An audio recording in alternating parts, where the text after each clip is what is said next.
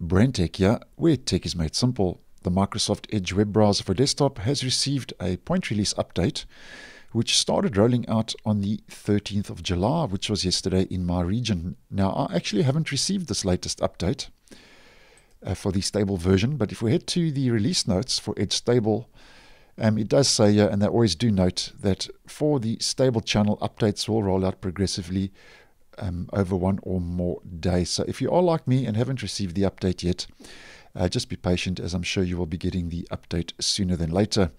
Now, the update takes the point release from 0.49 to 0.60, and the latest version now is 103.0.1264.60, and they say they have fixed various bugs and performance issues. So if you've experienced any issues in the browser when it comes to performance, bugs, stability problems, or general issues, just make sure you have this latest update.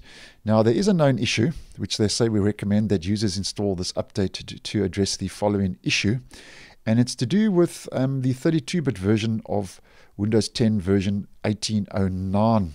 So for whatever reason, if you are still running that version of Windows 10, they say you may experience startup issues with the upcoming July non-security Windows updates, which are the optional C-release updates, which will roll out near the end of this month, July.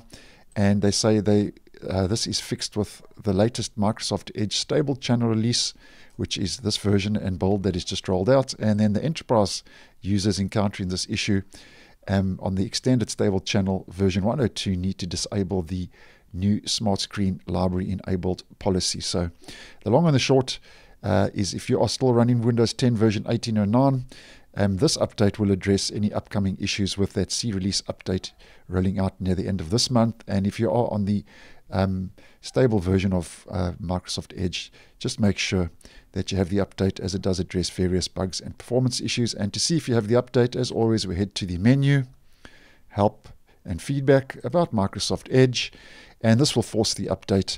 And as I mentioned, I have not received the latest point release yet, so when you do get the update, it will push that up to go from 0.49 to 0.60 as mentioned.